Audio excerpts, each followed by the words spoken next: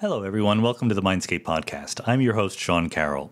So democracy seems to have survived for another day here in the United States, no matter which side you're on. Hopefully you're pro-democracy one way or the other. Of course, we had a fun conversation with Cornel West the day before Election Day, but that was more about the spirit of democracy. Today we're going to be talking about the history of democracy. You know, again, as I said in a previous podcast, democracy is something we take for granted. We're just taught that it's good. It's a positive valence word that you can throw out there when you're talking to other people, but it's not obvious, right? It's not self-evident that democracy is the best kind of government.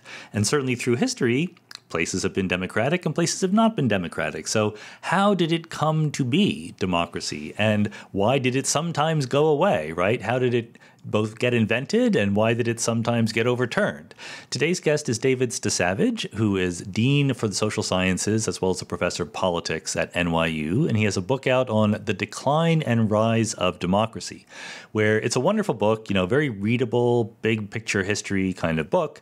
But he makes a couple of very interesting points that weren't obvious. One is that we think of, in our Western-focused viewpoint, democracy as coming to be in Greece and then spreading to Rome and then kind of fading away before being rediscovered, which is a very inaccurate history of early democracy in David Stasavage's point of view. He thinks that early democracy was all over, and I shouldn't say he thinks. He points out correctly and obviously to any historian, early democracy was all over the place. There are many societies, groups, tribes, including here in the Western Hemisphere, where democracy was the form of government that was accepted in all sorts of different ways, sort of more or less direct democracy, more or less Republican versions, etc.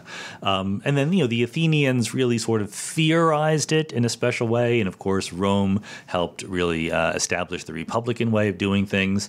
But then we do know that in Europe, anyway, democracy kind of faded away for a while. And so one interesting question is, what was the original democracy? And David makes the good point, it was long before Athens.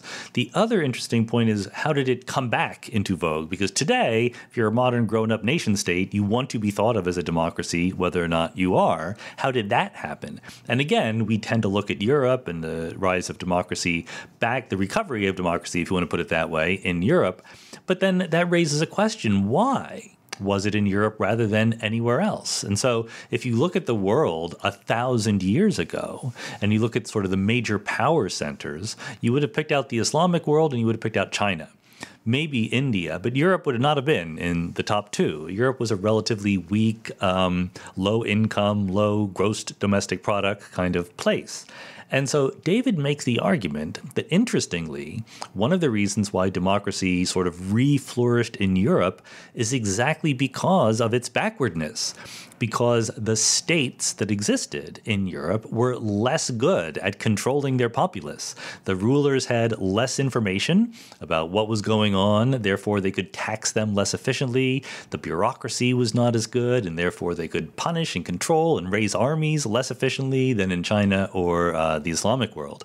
And so in some sense, democracy had a chance of coming back in Europe just because it was fighting against a less powerful autocratic scheme overall. So it's an interesting take, I think. There's, of course, also a give and take between science and philosophy, as well as the politics of democracy that is very interesting to think about. And of course, there's no guarantee that democracy stays, right? It came for a while, it went away, came again, went away, maybe, who knows? This is what we have to keep an eye out for. There's nothing inevitable about democracy. And therefore, it is crucially important, I think, if we want democracy to survive as long as possible, to understand the history of what made it come, what made it go, how to keep it around. So let's go.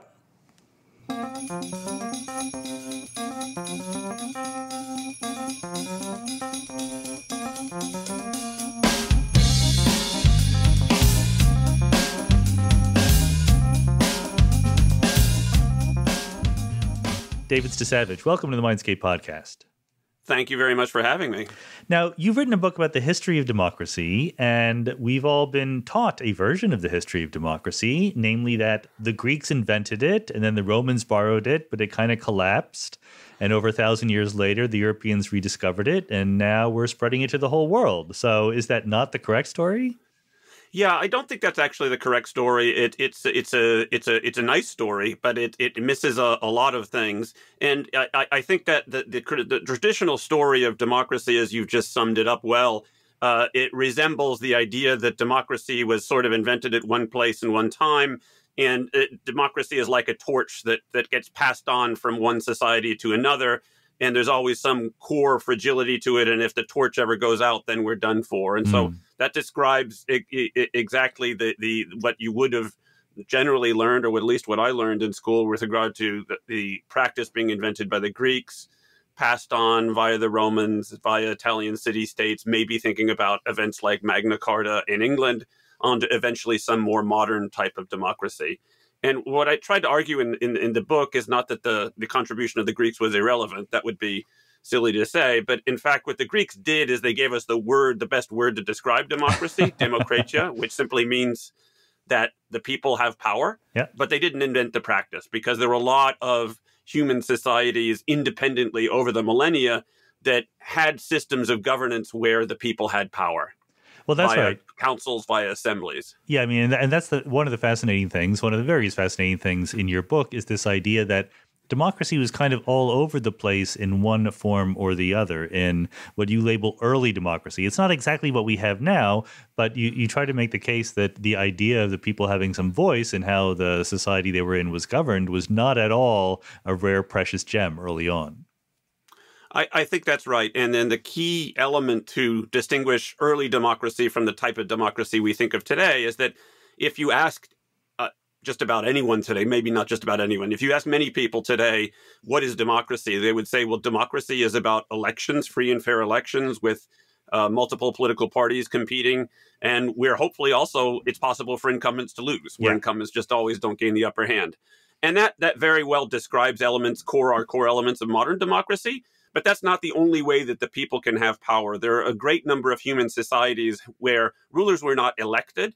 They may have been chosen through some consensual procedure. They may have even inherited their position, but they were constrained to rule together with the people in councils and assemblies because they really didn't have any other means of governing. So that's what I would call the early democracies. Yeah, I mean, maybe we can put some flesh on those bones with some examples, because they are quite variegated. And I won't even suggest. What are your favorite examples of early democracy? Well, I think my favorite example is driven a bit by the ethnographic evidence, because the Huron, or they called themselves the Wendats, were an Iroquoian-speaking tribe in what is today present-day Ontario. And we know an awful lot about their entire society and how they govern themselves, because in the middle of the 17th century, the French crown sent Jesuits out to try to convert these people, obviously. That was the main goal. But being good Jesuits, they also wanted to learn about these societies in order to achieve that ultimate goal of conversion. And so they sent home something like 72 volumes of reports from this area. And in there, we can find many discussions of how the Huron actually govern themselves. And it was quite a sophisticated way involving council governance at the level of individual villages, and then at each tribe. And then there would be a confederation above the tribal level. And it was one where the formal role of women in politics was not that great, but it was certainly greater than it was in Europe at the time via informal means. So that's one of my favorites. And so were these councils literally voted on by, I guess not white free males, but right. Whoever the voters were, there was was there literally like a category of voters, and they voted for the council, and the council made decisions? It would make decisions, and it would make decisions in a very consensual way. And it would make decisions in a consensual way because one of the characteristics of Huron democracy that was true of a lot of early democracies was that is a principle I call the take your marbles and go home principle, that anyone who wasn't happy with a decision could always just take off. If an individual tribe did not want to participate in something the Confederation was doing, they could say, we're just not going to do it. Yeah. If an individual village didn't want to participate in something that the tribe was deciding upon, they could do that as well. And so that system meant you really had to have a consensus of some sort to be able to do anything. And was this widespread in the Americas at this time, similar systems, or do we just not know? It was very widespread in the Americas. It was certainly widespread among the Iroquois, who called themselves the Haudenosaunee, which means people of the Longhouse. We have hints of it in a lot of other societies as well, although it wasn't universal among Native American societies pre-conquest. There was a group of societies in the southeastern United States that are referred to as the Mississippian societies that existed at an earlier phase of development, and they were actually more autocratic in form. Okay. And also elsewhere where else in the world do we have these early democracies?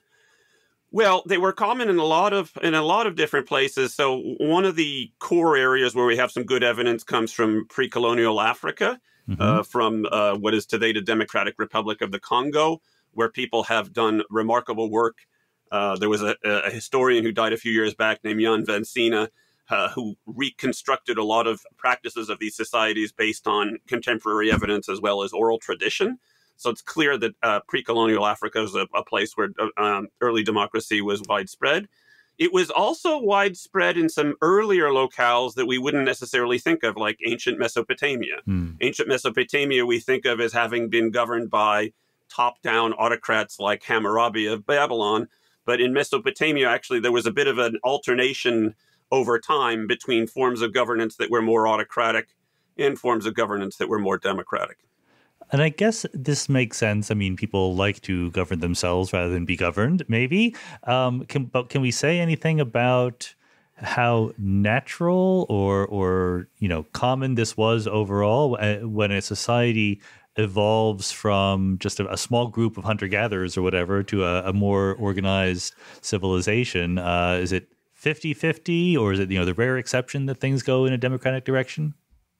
I think we can say that it's natural in the sense that this was sufficiently widespread to indicate that it's not a tremendously rare event. The fact that it occurred at very different time periods in very different places also. So it's not like the practice was just invented in a couple places and diffused elsewhere. Yeah. So it seems to. So that's an obvious indication. If you want to get to the actual prediction of how frequent it was or not, well, then we could refer to some of the data collected by anthropologists led by George Peter Murdoch back in the 60s and the 70s, where they put together a data set known as a standard cross-cultural sample. And there you could get an indication that early democracy was present maybe in about half of the 186 societies they considered. So 1 out of 2 maybe based on that. That's very interesting that it's exactly a half. Well, not exactly, but near enough to a half. Close enough.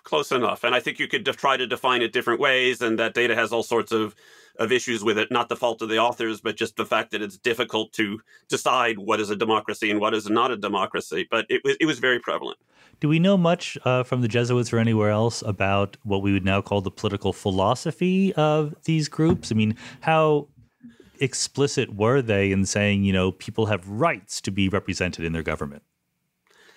They tended not. That there's much less evidence of that, and one always wonders: is that because Europeans were just unique or exceptional in developing a much more elaborate and formalized system of rights, or was it just that when we don't have the evidence for this, and people were also a lot of the early ethnographic work that was done was by people who didn't necessarily have very shall we say, enlightened views of indigenous peoples, and they may have been less interested in that. But so there are discussions, there are senses of what is the way to do things. Certainly, in what we know, coming back to the Huron and the Iroquois, one thing the Jesuits did remark on is that there are very clear ways of behaving and talking and making arguments in a council or in an assembly, that the speakers would adopt a different tone, very sort of intricate things that we might not think of ourselves,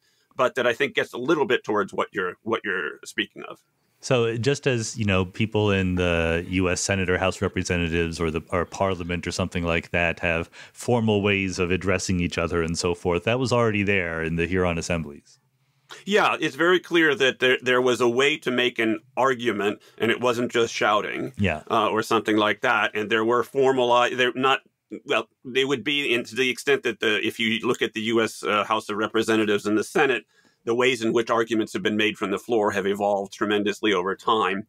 And at any one given time, there tend to be informal norms about this is the best or most convincing way to make an argument, and this is not.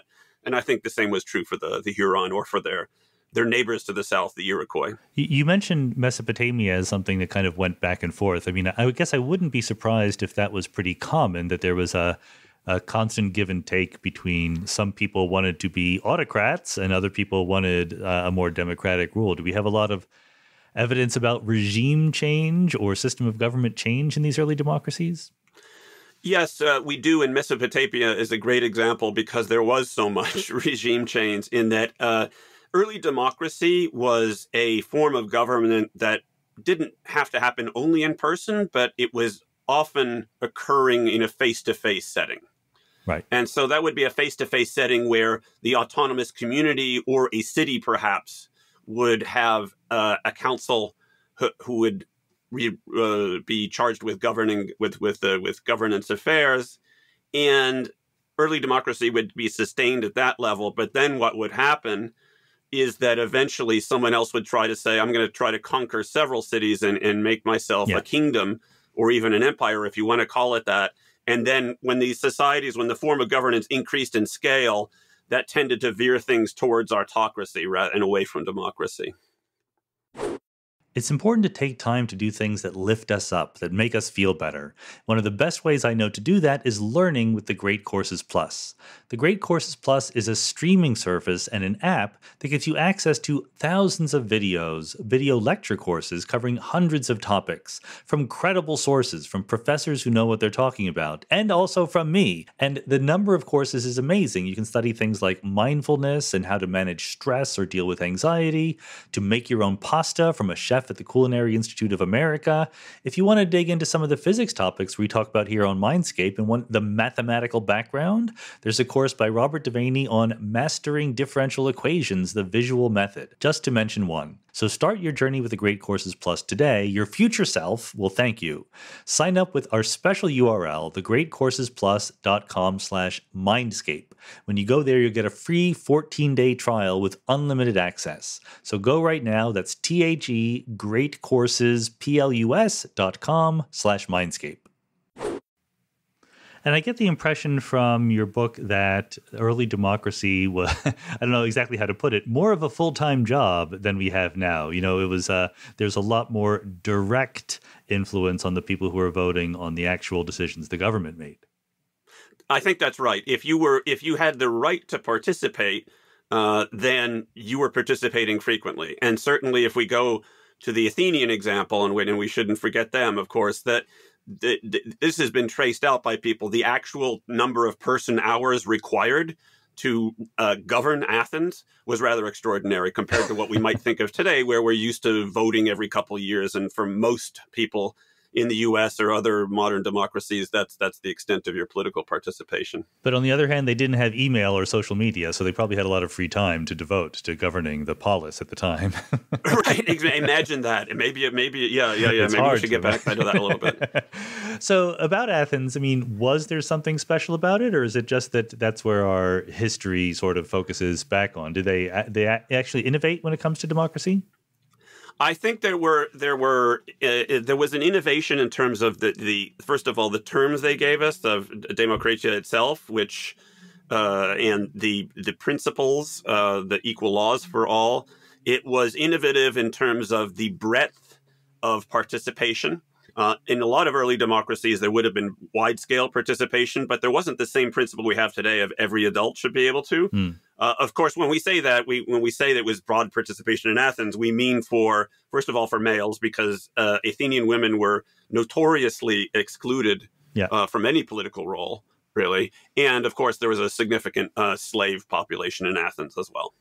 Do any of these early democracies feature widespread participation by women? Well, yeah, I think some of the Native American societies come closest to that from what we've seen. I wouldn't say they're the only example, but there were some. There were some other hints of early democratic rule around the northern parts of the Black Sea, where it's a very interesting story, actually. We know from Herodotus about the Amazons, supposedly, and for a long time, people thought that the Amazons were a myth. But then archaeologists in recent decades have actually started digging up the skeletons that are female skeletons, where they actually see from their bowed legs or other things that they had been in battle. And there are myths about those societies having having female rule. We don't have a record from Jesuits at the time because they weren't around yet of having gone and seen these councils, but it's quite likely that they might have existed. I'm going to betray my incredible ignorance about indigenous civilizations in the Americas, but do we have any written records from them about how they organize things in their own words? Well, we have written, all writing originated from three sources: from cuneiform in Sumeria, from China with scrapings basically on oracle bones that became Chinese characters, and then with the Olmecs, who were a society in 2 millennia ago in Mesoamerica. Mm-hmm. And it is thought that that was the reason why some societies later in Mesoamerica had a form of writing. So the Aztecs had forms of writing. Other societies between the Olmecs and the Aztecs do. What we don't have, because a lot of this stuff was destroyed at the time of the conquest. Yeah. And unfortunately, Cortez was not as interested in the Jesuits in learning about these societies and writing about them. From the Inca to the south, we have an even more fascinating example. They didn't have writing, but they had this thing called a quipu, which basically looks to us today just like a group of strings. Of different colors and different lengths, but we don't know how to interpret those. Now, of course, the Aztecs and the Inca were autocratic societies, not democratic, but it would have been interesting if we could know more about what these societies thought of themselves. That's correct. Yeah. I mean, it just seems like I'm just dwelling on this tremendous historical tragedy that so much of that knowledge was lost. But I guess that's not exactly news to the world. No, and the other place where you can see some of this is if you go to, as I talk about in the book, to thinking about governance in pre-Islamic Arabia, then we actually have clear evidence from early parts that wound up in the Quran about, and this thing called the Constitution of Medina, about a relatively non-hierarchical form of governance in localities. And we also can gain inference on that by looking at how Bedouin groups in the Middle East, even today, govern themselves, and they govern themselves in a very consensual, non-hierarchical way. So that's another way to get some angle. So you can actually, those are people you can actually go and you can talk to. And I cite, I didn't go and talk to them myself, but I cite some of them in the book, and it's quite interesting. And we mentioned Athens, and I did a podcast quite a while ago with Edward Watts about the fall of the Roman Republic. And I didn't know much about the Roman Republic. I knew a little bit about the empire. But do we give Rome any credit for innovation here in the sense that it was less direct democracy, more of a republican system? Was that, an intellectual change, or was it just they kind of stumbled upon it? Yeah, certainly we have to give them credit in two ways. One was that the Romans conquered a lot of peoples, and they therefore spread Greek culture and ideas in a lot of different places where it wouldn't have otherwise been exposed to it throughout Europe and throughout North Africa as well. But it's also true that the Romans did innovate in terms of the way they thought about how a republic should be governed, and they did have a republic for some time. And so there's always been this question among people who think about your subsequent European developments in the medieval area. They'd like to know, well, where do these practices come from when we start seeing city-states and people in places like Florence and Bologna that govern themselves without kings and might say had at times somewhat democratic ways of ruling themselves. And there's a debate about whether it comes from the Greeks or the Romans or from some entirely different source. I mean, yeah, you say that they had it for a while. They had it for 500 years, which is longer than we've had it, right? I mean, that's pretty good, and that's right, because so far the American Republic has lasted about as long as democracy lasted in Athens. So that's indeed a pretty impressive thing. You're right. There is a time scale there, yeah. And I also have the impression, but maybe yours is much more informed than mine, that there were absolutely senses in which the Romans were better at democracy than the Athenians were. I mean, the Athenian democracy was a little bit too unstable because everyone could in the city could just change their mind and call back the fleet at any time, rather than the Romans picked some representatives to make choices for them. No, I think that's right. And so it was a more hierarchical form that provided some stability, but it wasn't a strict and pure hierarchy. And so it was a more elaborate. You got this idea. It was not a Roman idea originally, but the idea of, quote, a mixed constitution. Yeah. A constitution having something that would involve both a degree of aristocratic influence and a degree of popular influence. And this was something that was a term that existed in the Greek world, but the Romans probably you can think of as establishing that mixed constitution and maintaining it for a long time. And the idea of a mixed constitution was, of course, incredibly influential for subsequent developments involving the U.S. founding fathers and thinking about how we should structure our own republic. Okay, so if democracy was there half the time, the other half of the time there was something else. And I guess autocracy is the good thing to say that when you're not democracy, you're autocracy. Is that the other category we should use? Yeah, you could say autocrat or authoritarian, but authoritarian tends to have a much more 20th century ring to it. I use for lack of a better term, autocracy in the book because it describes the opposite. But in a sense, autocracy itself is a misnomer because, of course, autocrats don't truly govern on their own. In almost anything apart from the smallest scale society, an autocrat would need subordinates to govern through. And so it's a autocratic/bureaucratic order, I would say. Well, I think it's a crucially important thing, right? I mean, the strongest centralized dictator relies on the support of a very large number of people, right? At the very least, their military or their strongmen or whatever. It's no one person can do it all by themselves. Precisely. And this is the way that would-be autocrats got a leg up on things. If we come back to the Mesopotamian example where someone like Hammurabi is trying to conquer several neighboring city-states or existing kingdoms, then it helps a lot if you have a standing army that you're paying and you get to tell what to do. It helps a lot if you have bureaucrats that can help you go out and collect taxes and assess how much people can pay in taxes in the first place. And so all of those aspects that we think of as just natural today didn't always exist. Early democracy existed in lieu of a state bureaucracy. Right. You needed the people to help you rule, whereas autocracy in these early phases was ruling not with the people, but through your own subordinates who you had chosen and remunerated. Do you think that when autocracy did come about, it generally replaced some primitive democracy, or are there societies that were just autocratic the whole way down?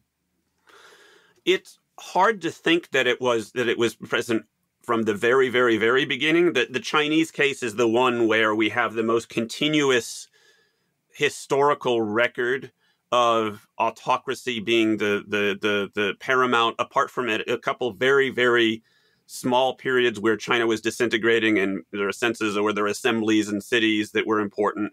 But really, from sort of like the middle of the second millennium BC, we have autocracy, and it would be fascinating to know what existed before that. But before that, we're beyond the knowledge of any existing dynasties, and we don't have any written records as well. Okay. So you're just forced to rely purely on archaeological evidence. Well, we should probably talk about the Chinese example in some detail. I mean, you mentioned bureaucracy a lot. I'm surprised how much the word bureaucracy comes up in the book, but in retrospect, it makes perfect sense. And in some sense, no one is better at at bureaucracy than the Chinese system. Yeah, that's right. I think it's very interesting if you're someone like me who started a career in political science in the late 1980s. Then at the time, the whole idea was China was maybe a deviant path from the more normal political evolution path that the U.S. and Western Europe were on, and as they got richer, they would become more democratic. And in fact, what we've seen, I think, actually, if you look at the history, is that China has presented this continuous alternative political model to our own. And it's a very successful, depending how you judge success, it's a very successful one. Right. By its own standards, it's very successful. That's right. By its own criteria, it is just very successful. And there has been a continuous tradition of having, in the first 2 millennia before the Common Era, you get this gradual development and improvement of bureaucratic tools and also technological tools to make a bureaucracy function. And of course, you also needed writing to make a bureaucracy function better, that allowed rulers to govern in a way that didn't really seek consent from anyone who is representing the people, or not from the people directly either. And so it's a fascinating example. Yeah. So, I mean, tell us a little bit more about how democracy came to be in China. I mean, there's famously, examinations that the imperial system would hand down to let people join the bureaucracy. It just seems again, to someone who is completely uneducated in these things, that the existence of a bureaucracy is much more deeply ingrained in the Chinese way of looking at the world than in the European way. I mean, they talk about the celestial bureaucracy, right? Which I don't think that any Western religions ever really emphasized. No, that's right. And there are, it's a very interesting distinction. There are other things like in the Middle East, the idea of the circle of justice, which was something that the Islamic conquerors inherited from the Sasanian Empire before them. And that continued right on until the middle of the in 19th century under the Ottomans as a political idea. And in the circle of justice, there is a role for the people, there's a role for the rulers, and there is a role for tax collectors, oddly enough. And so for Europeans, this idea that the tax collector should be a fundamental part of the political order. People in Renaissance Europe were not, or medieval Europe were not thinking or writing things this way. That was seen more like they were annoyance. And so you're right that the Chinese bureaucratic model is a lot more ingrained. And what something like the examination system does is it's almost like an alternative way of organizing things rather than having a representative assembly, rather than having the people in localities choose representatives and then you're sent and you govern with them. You choose who you're going to have, and you choose that based on performance in an exam, which ideally would make you less beholden to localized interests, which could still be a problem even in an autocracy. I mean, you could spin it in a somewhat meritocratic way, right? We're going to send the best people and they're going to rule us. No, and that's right. And so from the point of view of contrast an English peasant in the 13th century with a Chinese peasant in the 13th century. Well, in England, you would have been maybe excited to hear that there was this new thing called Magna Carta, which was eventually developing into a parliament, but you as a peasant didn't really have much of a say in things individually. Yeah. Whereas in China, perhaps maybe someone was happier that actually choose this person. I'm not going to rule myself, and no one's going to ask me what I want, but maybe at least they're just going to choose the most skillful person for doing the job, and that could leave me better off. Was there a Chinese equivalent of the American dream? I mean, could anyone take this exam and join the bureaucracy? Yeah, that's the idea. There's been, of course, the examination system. We talk about it as if it was one constant thing, but of course, it lasted for a very long time, from its beginning in the Tang Dynasty all the way up to its abolition in the right around the turn of the 20th century. But yeah, at times that was the idea. Now, of course, like a lot of other examination systems in more recent countries, you observe that people who had attained the highest rank, their children were also more likely to attain the highest rank. Could be for genetic reasons, could be for cultural capital or any other mechanism. But you're right. At least in principle, there was this idea. It was not something that said, like, this is exclusively reserved to some people and not others. So it's more like the American reality than the American dream, in principle. Exactly. I mean, you mentioned that, actually, before I forget, there's a slight deviation, but the system in China, one way or the other, has been around for a very, very long time. Is there some sense in which even modern China, which is nominally Communist Party rule, is sort of borrowing a lot of the superstructure from that system? Oh, yes. Yes, absolutely. I don't want to downplay the innovation of all the tumult of the 20th century and how the PRC is different from existing or prior imperial dynasties, but there is a lot of continuity. So in the imperial era, from a very early date, one of the big things that the government does to try to control matters is to have household registration. And to know where people are, what they're doing, and to have people report on each other if there are problems. And this control in that way was something that got set up. And then you see that persisting into the brief Republican period and into the system of household registration today, where it seems unlikely that the PRC would have had such an easy time setting up a system of household registration if this had not been the practice that was very, very deeply ingrained already. December is a busy month. A lot of people are planning for the holidays, but don't put off planning for the future, such as life insurance. If you want life insurance but don't want to deal with the hassle or expense, try Policy Genius. Policy Genius combines a cutting-edge insurance marketplace with help from licensed experts to save you time and money. Right now, you could save 50% or more by using Policy Genius to compare life insurance. First, head to policygenius.com. In minutes, you can work out how much coverage you need and compare quotes from top insurers to find the best price. Policy Genius will compare policies starting at as little as $1 a day. You might even be eligible to skip the in-person medical exam. Once you apply, the Policy Genius team will handle all the paperwork and red tape. And the best part is that they work for you, not the insurance company. If you hit any speed bumps during the process, they will take care of everything. So if you have loved ones who depend on your income, don't go into 2021 without life insurance.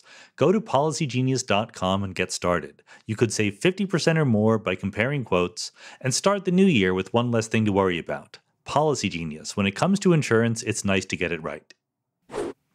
Well, you mentioned the idea, which you think is a wrong idea, that China is somehow an outlier and it's the aberration that needs to be explained. You cast it more as just a very successful alternative, a different way of doing things. And it reminded me a little bit of when I read Jared Diamond's book, Guns, Germs, and Steel. You know, he was kind of a geographic determinist and tried to explain how societies developed on the basis of where they lived and what latitude things stretched out on. But all of his theories were completely falsified by China, and he knew this in some sense, and it was very, very different, and he sort of tried his best to squeeze it in. What is it that made China different? I mean, you mentioned the bureaucracy was there, but then you have a little bit of more literally down-to-earth explanation in terms of the form of soil and so forth. Yeah, so down to earth, and then I try to steer a narrow course in the book, or maybe thread the needle is the better metaphor, between, I'd like to emphasize how geography, I think, mattered, how the natural environment mattered. But the problem is, as soon as you start to say that, then people think you're a geographic determinist. Yeah. And I don't by any means want to say that geography determined for all future points in time how a society organized itself. But it is quite dramatic to see the distinction between the Western European pattern of extensive agriculture, where people are spread out, they're moving, things are a lot more uncertain, makes it harder for rulers to rule, with the Chinese pattern, where the first few dynasties arose on this plain near the Yellow River in northeast of China today, where there was a certain type of soil that was very easily farmed, even with primitive tools, and that allowed for higher yields and a concentration of people, and also a certain regularity that you can imagine a bureaucracy would have found it easier to organize. Mm-hmm. And people were not moving around, and they weren't practicing a type of agriculture where they needed to move every 20 or 30 years. And so I do think, and we see this in other areas of the world, that type of agriculture, that type of system where humans have that relationship with the natural environment, did lend itself a little bit, tilted the scales in favor of autocracy. Made it easier to rule more or less unilaterally over a large region. I think that's right. Because life was more predictable and visible and legible, to use this term that a political scientist named James Scott has coined. And just because some listeners might want to Google it, we're talking about Los soil or Lurs soil. How do you pronounce it? That's right. I avoid pronouncing it because I don't know exactly how to say it. But yeah, Loess. It is a German term, and it describes a soil that is deposited it's a deposit that it is very fine grained, and so subject to very easy erosion, which has always been a problem, but is also very easily farmed. And so we know that Europe's first farmers were also existed on these, if we farmed this type of soil. But in Europe, the loess soil was deposited in a lot more small river valleys and in locations that were spread out. There was no one large loess plain of the type that we see in China. And the other example that one has to confront of a non-democratic rule, but in a relatively successful society overall, is the Middle East. The Islamic nations, the caliphates, and that there the explanation for autocracy is maybe a little bit different, but not incompatible with the Chinese explanation. No, that's right. It's not incompatible, but it's fascinating because I think it's different than what a lot of people think. It was due to the nature of the Islamic conquest that we got a shift to autocracy, but it had nothing to do with Islam as a religion itself. What happened was when the Arab armies spread out of Arabia, one of the first places they conquer is the Sassanid Empire that I referred to earlier, which was located in where present-day Iraq is, southern Iraq. And this was an area that had a very fertile soil where there was an intensive system of agriculture based on irrigation, and where the Sasanian rulers, over time, had built up a very nice autocratic, bureaucratic system for themselves where they were taxing people based, they knew how much they could produce. They would give you a different tax rate to depend on the quality of your soil or what kind of crops you were growing. And so what that did is it allowed inheriting a bureaucratic state, allowed the Islamic conquerors to shift over to a more autocratic form of rule. And so while these traditions say that the first few caliphs were chosen through shura, which is a principle of consensus and consultation, after a brief period of time, all that goes out the window, and we have a system of inheritance and autocracy for rule. Right. So basically, the tools were in place for them to quickly move in autocratic direction. Yeah, exactly. Just because they were lucky to inherit that from someone else, and so what they did is they got rid of the Sasanian rulers, but otherwise they kept the rest of the state. And it was very convenient, and it was a huge source of revenue that allowed them to go out and conquer other territories as well. And not to wildly generalize, we're going to move back to Europe in a second, but what about places like India, Japan, Southeast Asia? Were they autocratic, democratic, somewhere in between? So India is interesting in that I don't want to go too much out on a limb, but it's interesting that we do have these examples from ancient India, that I talk about in chapter 2 of the book, about examples of ancient Indian republics. The evidence is not terrific. It's not as detailed as what we have for the Huron, but it's extensive enough to suggest that, yes, there were actually republics that existed in India at that time. Now, I don't want to suggest that because India had republics in the time of Buddha that it's necessarily a democracy today, but that would probably be a little bit of a leap. But it's interesting to see that all the same, there was never a period where autocratic, bureaucratic rule succeeded in uniting all of India in a very, very durable way. Right. And I think that does matter for the political trajectory. There was some democratic energy there somewhere, even if only in pockets. Yes. When you compare it to the Chinese case, I think the difference is really stark. Okay, and so now with all of that wonderful, now that we know the complete history of early democracy, thank you very much. That was quick but very useful. Sure. But now it gets into the part which I really think is fascinating and difficult to grapple with, which is the implication that in some sense, what made democracy fail was the places where government was effective. In other words, whether the technology and the societal structures were able to give the governments the power to do what they wanted. And, you didn't need democracy in those cases, or democracy couldn't evolve in some sense. Is that a roughly good lesson to draw? Yeah, I think that's one of the lessons that I've drawn myself and that I'm trying to convince others of. But we have a tendency to think of, based on the world that we've had until recently, well, if you go back several decades where we still used to talk about, quote, the advanced industrialized democracies, we're no longer so advanced nor so democratic.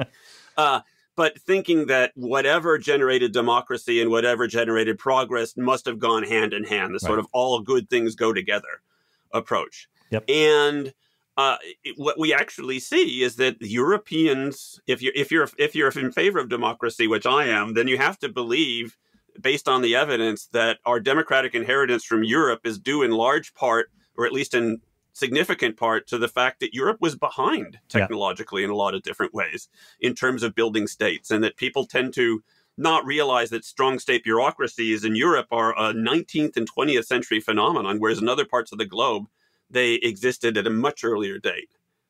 And that was the mind-blowing radical claim that I got from your book, exactly, that somehow, I mean, in retrospect, it's clear, 1,500 years ago, maybe arguably 2,000 years ago, China was ahead of Europe technologically, and 1,000 years ago, the Middle East certainly was ahead. But we, like you say, we like to give some credit to technology and democracy going hand in hand, but we kind of get the opposite lesson here. Yeah, that's right. And so now I don't want to suggest by that all new technology is bad and that we need to flee from it. But you can think then about different types of technologies and what types of technologies gave access to the state bureaucracy and which types of technologies gave access to ordinary people. And so if you think of writing as being a fundamental technology for human society, then there are different forms of writing. Some forms of writing, pre-alphabetic forms of writing or non-alphabetic forms of writing, are much more complicated to learn. If you go back to ancient Sumeria, cuneiform was something that would have been learned only by a state elite. Or linear B and A in Greece during the Bronze Age, same deal. But if you get to alphabetic forms of writing, then that's a technology that provides much broader access to anyone who can learn it. So we could say at the end that technology has had this effect, but then if you wanted to push further, and I touched on this very slightly in chapter 4, but could take it further to suggest that then what you need to be discussing is when is it that technology is developing, but it provides broad access to people in society, and when is it technology that is especially reinforcing the power of the state bureaucracy? But the other thing that has great resonance with our current situation is that one of the things you can do with technology is surveillance, or understanding what's going on in your country, and that if you can surveil and you know what's going on, you can collect taxes, and that could make your government stronger. No, exactly. And so the surveillance capacity of a modern state is absolutely extraordinary and would have made any ancient autocrat who had surveillance technology for knowing what people could grow or how much they should be taxed would have loved modern state surveillance in that way. And of course, some governments around the globe are really going in that direction. You have these wonderful graphs that display very vividly in the book that where tax collection was good, autocracy followed. Yeah, no, that's right. That's right. And so, well, the two went hand in hand. That the autocrats were had much higher levels of revenue per size of the economy, and it's really, the differences are really extraordinary. That's right. So is it too crazy to say something like, or too simplistic to say something like the following, that there was more or less advanced technology and social structure in China and the Middle East that enabled autocratic governments to stay in power and stave off any democratic impulses, whereas in Europe, where the technology was not as good, local sets of people could demand their rights and become more democratic. But then what I want to say is, there was at some point a sympathy between the democratic impulse and the scientific impulse, right? I mean, letting people come up with crazy ideas and explore them and falsify them and so forth seems to be a common philosophical attitude that is both in democracy and in science. No, I think that's absolutely right, and that gets into a very big debate that was inspired. Some people refer to it as the Needham question from the great China scholar Joseph Needham, about why, if China was developed all these techniques and technologies far earlier than Europeans did, why is it that eventually Europe ended up being the first to industrialize and the first modern scientific society? Right. So that's probably what you could say, is that by the very nature of democracy, earlier modern, being a somewhat more disorganized and decentralized affair than autocracy, it gave people the margin to experiment and to think about what they would like to do on their own. So, one person, I think it's a little bit too trite to say it this way, but someone has suggested that, well, if Galileo had lived in China, he would have been a state bureaucrat. Yeah. Maybe that's not trite. I don't know, but maybe I'm just being trite myself. It's a little bit trite, because I think there were a lot of technological innovations in the bureaucracy in China, and the Chinese bureaucracy was quite amazing in terms of what it could do. But I think there's something to that. There's something to that underlying idea that you raised. Well, could we put it this way? I mean, people like Galileo and Bruno and Copernicus and Kepler raised a fuss, and the institutions did try in some sense to stop them, but failed, maybe because because those institutions were weaker than they would have been in a very flourishing autocracy. Well, that's the other thing. Exactly. It's not just that it's a question of what were the alternatives to do, what were the nature of European society at its time, at the time of, I mean, we wouldn't, Bruno, obviously he got burnt at the stake. So that's a fairly, that's an example of power, right? But yes, there were, the idea that someone like Copernicus could have this, I don't know if you call it a treatise. We're getting more into your area of knowledge than me. And he didn't publish it until after he died. Is that correct? That's correct. No, it is. Yeah. Okay, but the idea that would be out and he could do that on his own with no one watching and have it published even afterwards is pretty extraordinary. Right. Yeah. So it speaks to this point that you emphasize quite a bit, which is the path dependence of how these things happen, that rather than seeing it as just progression from autocratic rule to democracy, there's a back and forth that is kind of unpredictable. Like what kind of technologies and what kind of social structures come first affect greatly what will come afterward. Yeah, there's a back and forth, and there's especially an issue of sequencing.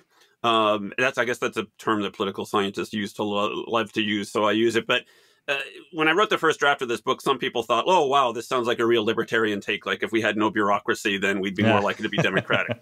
And that's probably true, right? But that wouldn't necessarily be that great a thing because bureaucracies do a lot of great things for us. So what I emphasize is this sequencing question. If you have an early democratic tradition and you develop that for a society that's maybe on a larger scale than something like a village or a city, as Europeans did, then eventually you can develop a state bureaucracy, and it's a state bureaucracy that is controlled by representatives of the people and the ruler himself or herself as well. And so you get to a more virtuous outcome than if you start with bureaucratic rule as being the first step.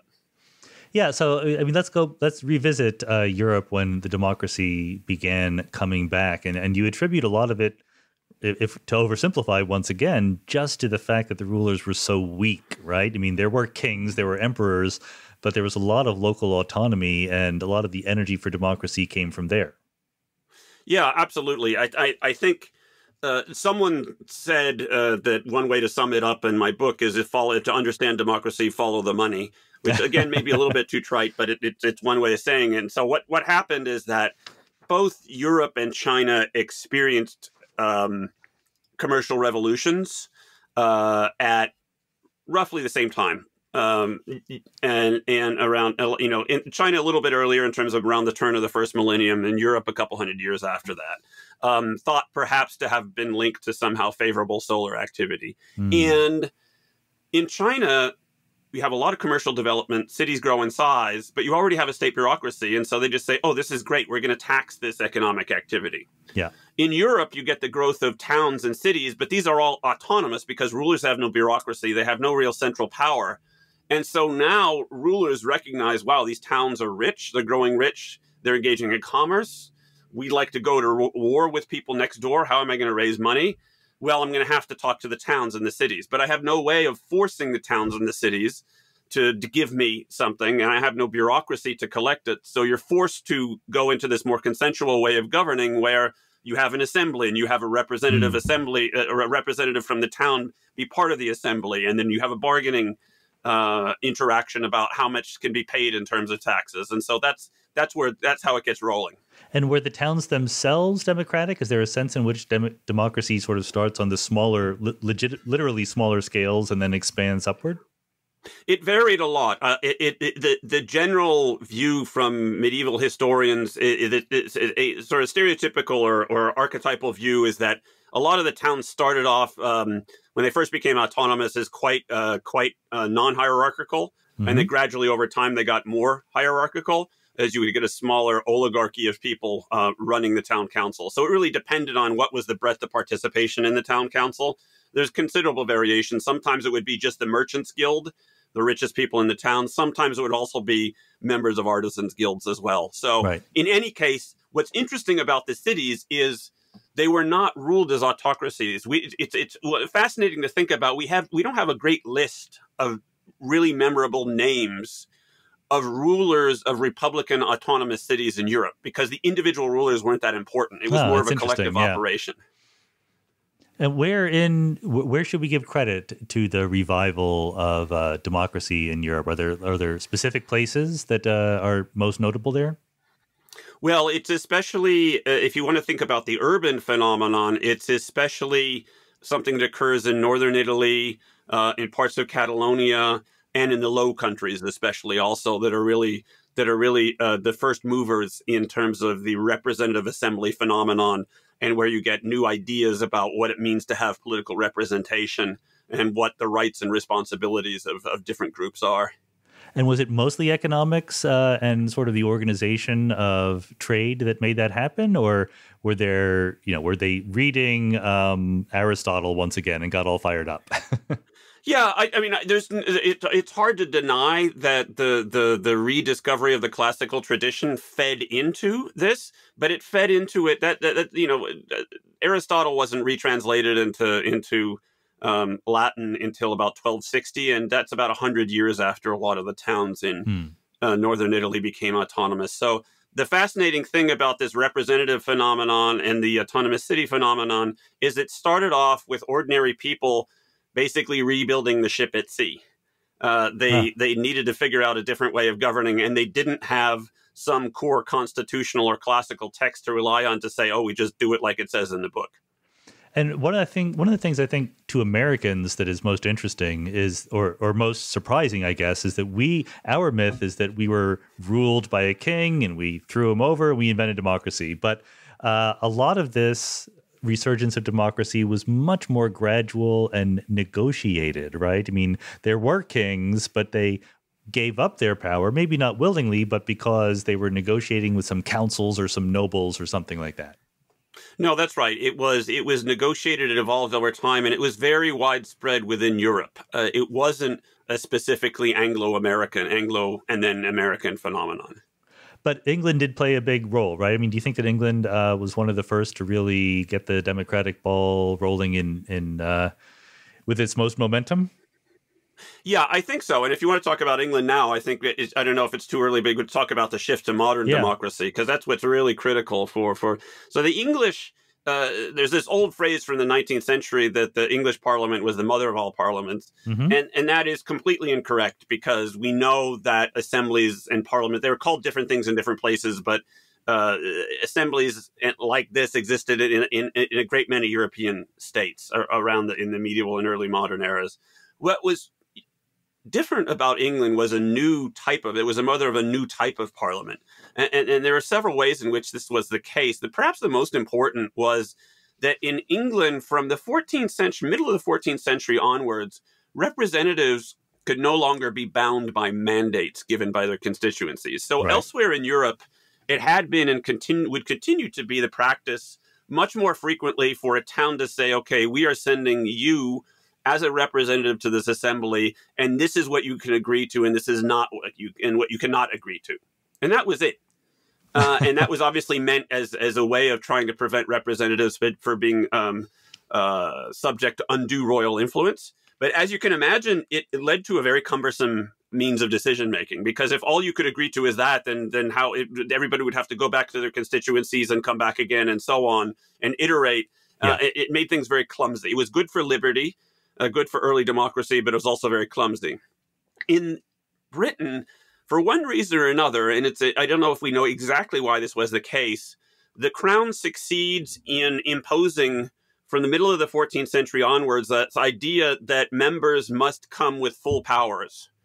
This is it's an expression that existed in other European countries as well, but it was really implemented in England. And full powers meaning that you could no longer have a mandate from your constituency, and you could not say, okay, I can't finish and decide what I feel about this proposal until I go back and talk to my constituency again.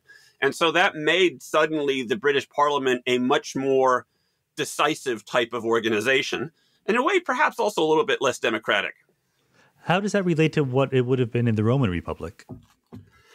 In the Roman Republic, there would not have been mandates as well, but there would also been the Roman system is a little bit different in terms of the extent to rely on the decentralized forms of revenue collection. So it's a little bit of a difficult comparison. I think the better comparison is with the Dutch Republic. Okay. The Dutch Republic, the Dutch Republic is fascinating because the Dutch Republic is often called the first modern economy. So it really was the richest society on earth in the 17th century. Yet they had this very pre-modern form of representation where mandates continued as a means of binding representatives right up until the 18th century. Till the end of the 18th century. And the Dutch, just like the Iroquois and the Huron before them, had what is in essence a model of political representation where you could still take your marbles and go home if you weren't happy.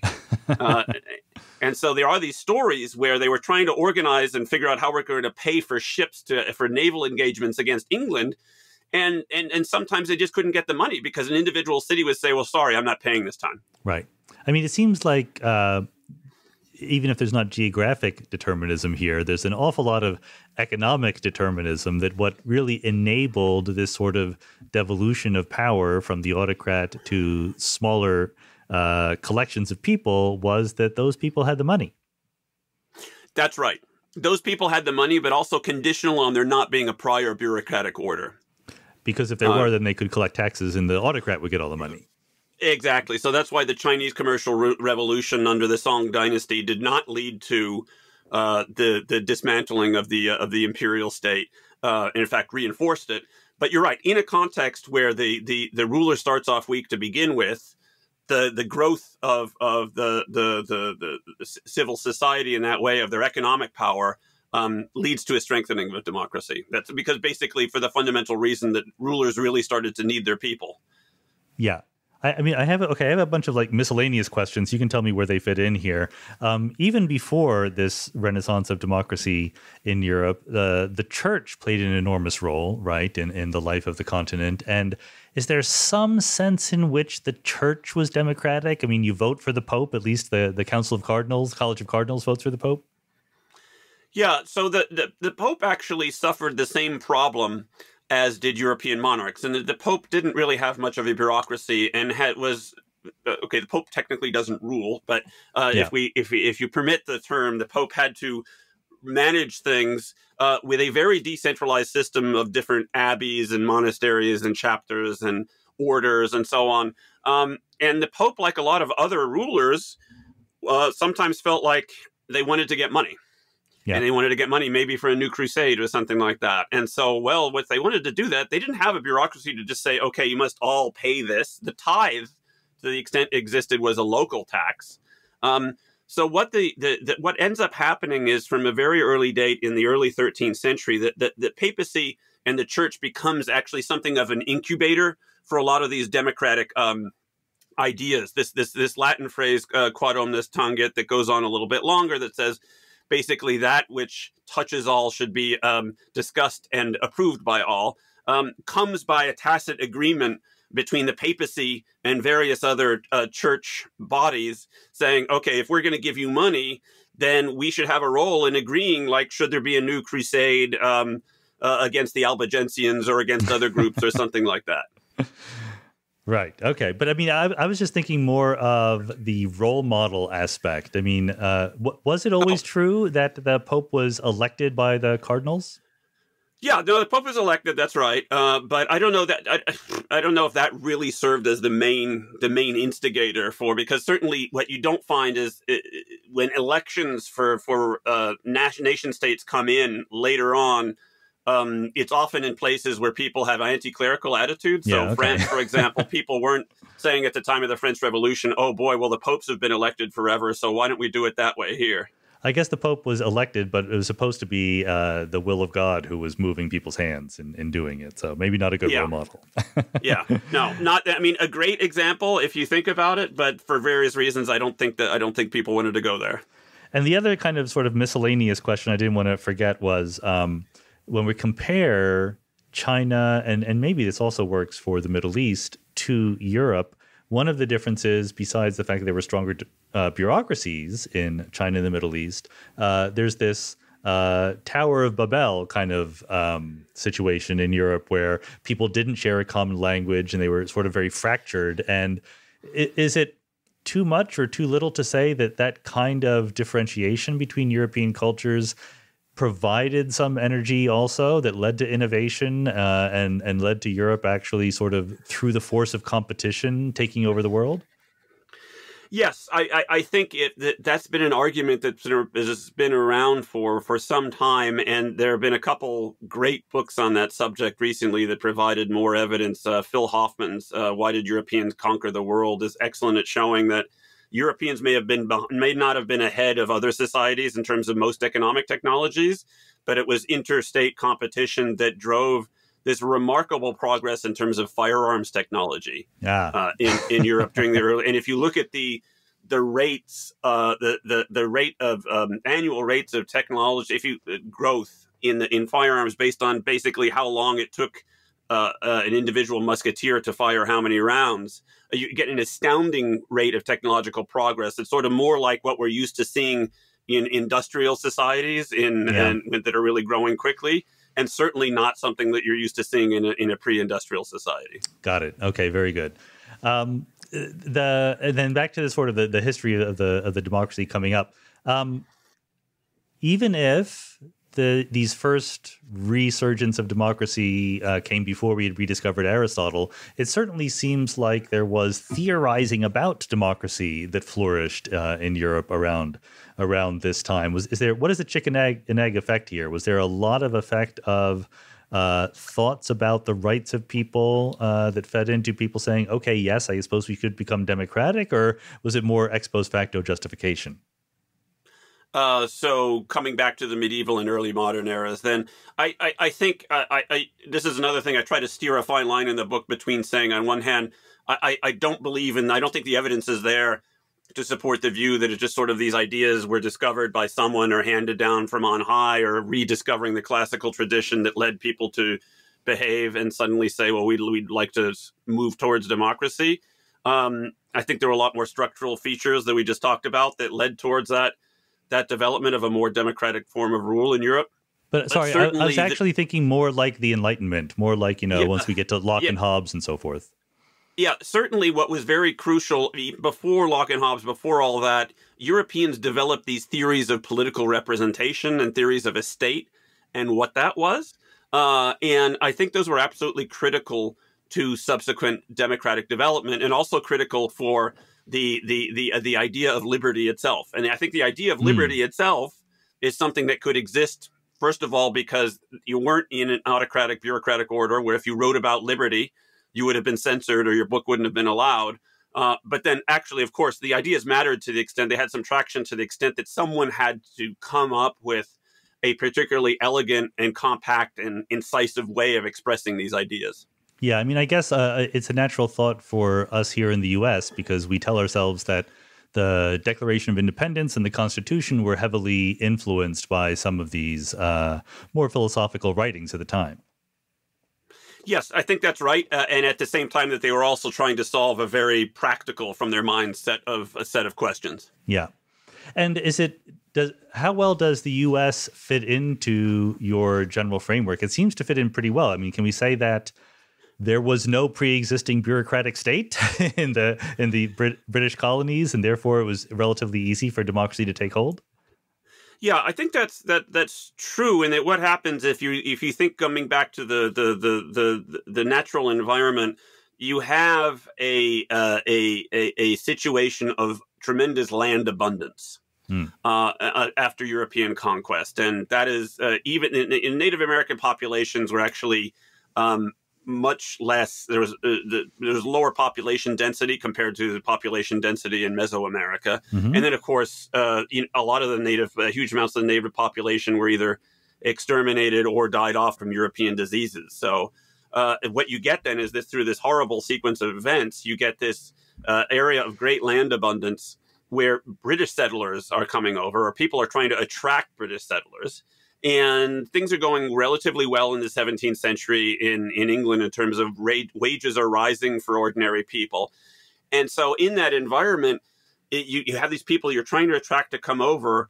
The people who are running the colonies switched over to saying, okay, you can have the vote. Maybe if you're able to vote about your affairs, you'll come over. And also there was a great break on things of saying that people could just sort of take off into the woods and found their new settlement if they weren't happy with someone who tried to rule in an autocratic fashion.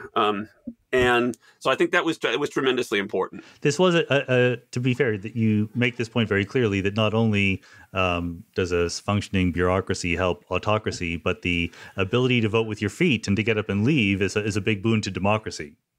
That's right. Now, the distinction being, of course, that this was a story of what was happening for free white males, whereas for Africans who were brought over, the story was the absolute flip side in terms of they were being brought over forcibly to try to solve a problem of land abundance and labor scarcity, but they didn't have the same exit options that an ordinary British settler would have had. Yeah, and didn't get the right to vote. So, yeah, that makes perfect sense. Exactly. So it's the same feature of land abundance that it leads to liberty for some and to slavery for others. Right. Is there any chance that some of the early settlers in the Americas were influenced in their thinking by the Native American way of doing things, even if there's terrible stories of, war and pestilence, but could there have been some philosophical influence there? That has been a huge debate over time, and it's often been a debate where people have very strong views, and we don't have a tremendous amount of evidence. So what we certainly know is that there are a great many cases where Europeans who came over had a respect for, some Europeans who came over had a respect for Native American institutions. And so there's always this debate about, well, the Iroquois Confederacy was quite an amazing example of democracy. Mm-hmm. Did this influence people like Ben Franklin, who then helped influence the Constitution? And there's been a huge debate over that all the time, sort of attempting to show it that, yes, this had this influence. That's a difficult task. It was certainly the case, though, that these institutions that the Native Americans had were appreciated. And coming back to the Huron again, the Jesuits said, well, their Confederation Council is like the Estates General, which was the representative assembly in France. Mm.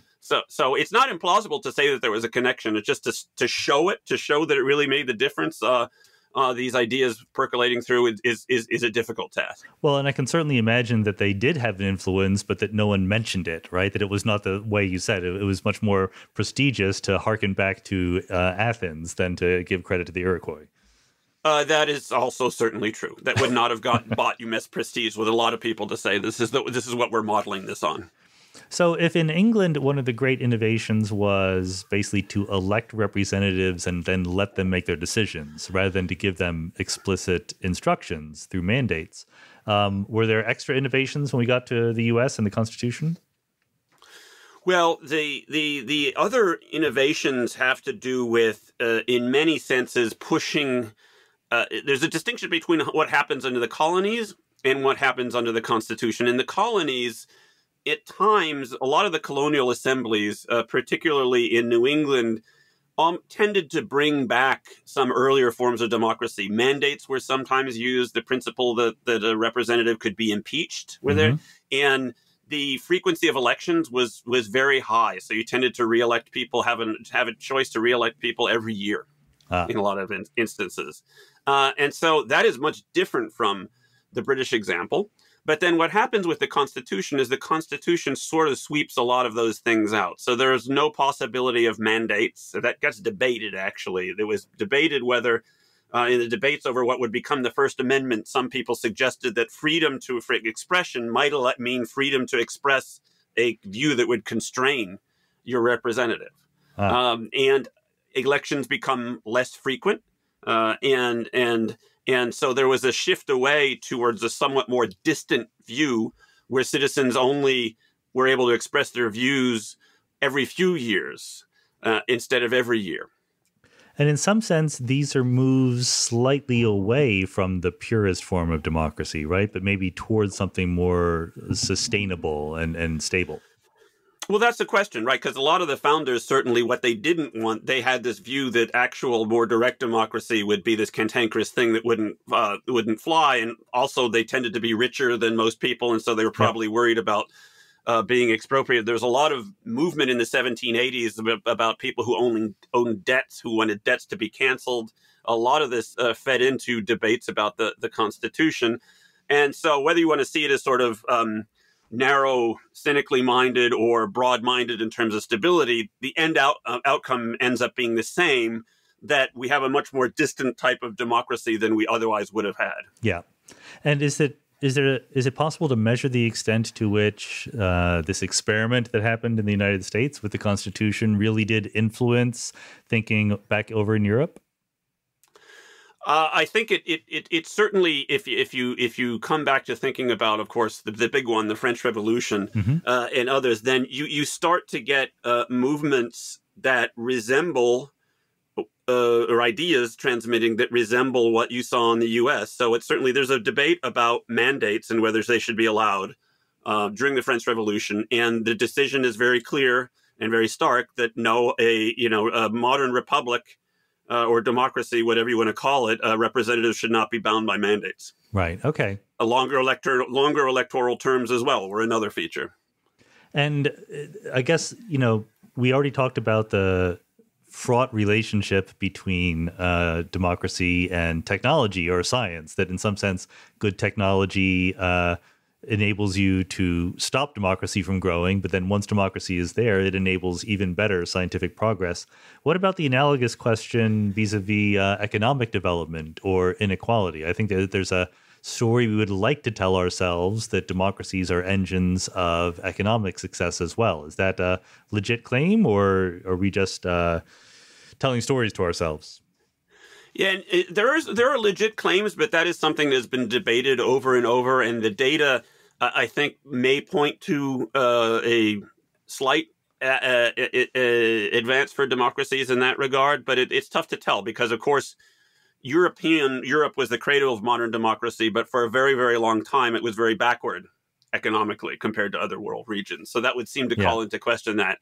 If there is an added benefit of democracy, several people have suggested something along the lines of what you already hinted at, and I think this would be how the argument would have to be made, is to say that it's precisely because the democratic spirit goes hand in hand with this spirit of free inquiry into affairs, both scientific and other, that if you see that scientific progress is fundamental to economic progress, as it most certainly is, then you could make an argument. It's just it's an easier argument to say than to actually prove it, but it's certainly out there as an idea.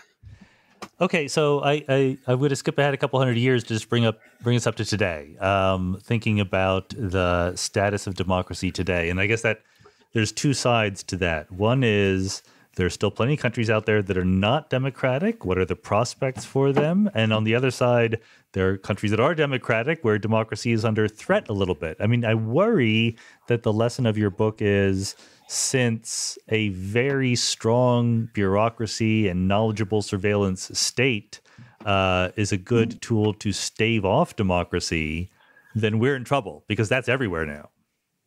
Yeah, that's right. And the power of the modern state is really remarkable in many cases. So I think that comes back to the idea that developments like that are not necessarily a bad thing for democracy. I hope, if I'm right, and I hope I'm right, if you have this long democratic tradition and pattern of governance beforehand.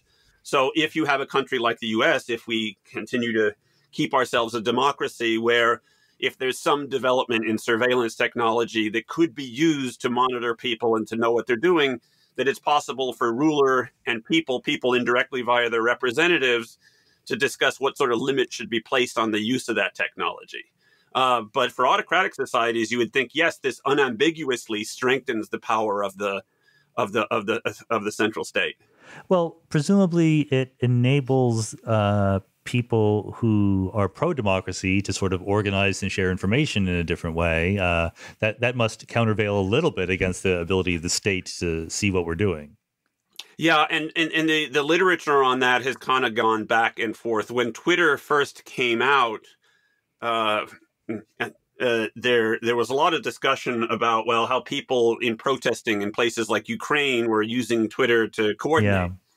And they could certainly do that. But then what you see afterwards, with the lack of effect of the Arab Spring and in turning the Middle East toward on a more democratic trajectory, is that states also learn to use these new tools very effectively as well. Right. And so I think the jury's out for things like that. I think the jury's out. Sometimes it must be helpful for democracy. Sometimes, and these are very, very in the scope of human history. These are extremely recent developments. Sure. So I think we should be, it's very hard with that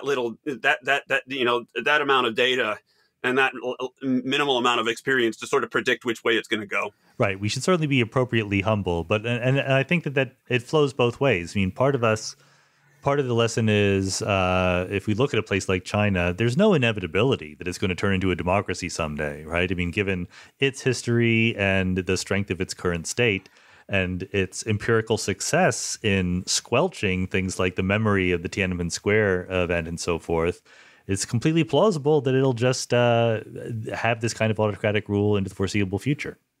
No, I think that's absolutely correct. And so the view that would have been common circa 1989 would have been either China would not be able to continue to develop economically unless it became more democratic, or that as China grew richer, people would demand democracy of a sort we have, has definitely not come to pass yet. And so if from people who were making that argument in 1989, if you told them how rich China would be in 2020, and that it would still be very much an autocracy, I think they would have recognized that they got the argument wrong. But on the other side, I can imagine that the world is increasingly interconnected, and something that is true now that would not have been relevant 2,000 years ago is that people in China cannot help but know that there are other countries out there that are democracies. I mean, surely that has some effect, giving them a little bit of hope. I mean, maybe I'm whistling in the dark here. Yeah, it's led to this interesting fact that since 1945, most everyone has said that they're a democracy. Yeah. North Korea, democratic, supposedly. Yeah. Mao emphasized the idea of a people's democracy, which he contrasted with bourgeois liberal democracy. And so the Chinese have their own word for democracy, minju, and they speak of democracy of a different, very, very different sort within China as opposed to liberal democracy elsewhere. And so it's almost like no one is running around praising the virtues of autocracy. In the modern world, you've got to claim that you're truly democratic. And yet we do have a rise of populism and related movements. How worried are you about the stability of democracies in Europe and the U.S. and the West more generally? I think it's quite worrisome. I think I'd sort of say the immediate developments are very worrisome, but we also need to keep things in broader perspective. So circa 1900, about 10% of the Earth's population was in a country that could reasonably be called a democracy. Today, depending upon which measure by political scientists you adopt, that number is something more like 60%. So that's an extraordinary change in an extraordinary progress for a democracy in 120 years. If the U.S. shifted soon to being an autocracy or an authoritarian state, that's about 4% of the world's population. So the bigger picture is that the democracy has actually been doing well. And there are places in Africa that are democracies today that a lot of people 30 years ago thought would not be democracies today.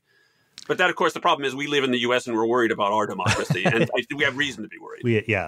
Well, nevertheless, I do like to end every podcast, when possible, on an optimistic note. Are there any sort of action items you can suggest for those of us who are fans of democracy to either, directly help it along or at least to think about it in the most productive way? Well, vote, first of all, of course. That's the simplest, but that's only one step. I think one of the things that is the weak points of modern democracy, or can be the weak point, is that people start to feel very disconnected, disengaged, and distrustful of government. Yeah. And that is a fundamental problem in the United States today, where you went from a situation where in the 1960s, about 3/4 of people said that they trusted the government in Washington to do the right thing most of the time, and now only about 20% say that. And this has been at 20% both during the Obama and Trump administrations. And so you need to think about what the sources of that distrust are and how people could become more engaged. And so I do think that the events following the horrible killing of George Floyd nonetheless showed a very bright spot for American democracy in terms of people getting involved and protesting peacefully in all sorts of areas, not just the usual. It wasn't just the usual suspects in the usual places. Being people in a lot of small towns protesting as well. And so I think rediscovering any form of political engagement or expression or debate is critically important, because, if democracy means power to the people, if the people aren't bothered by trying to have any influence on things, then your democracy is going to be pretty unhealthy.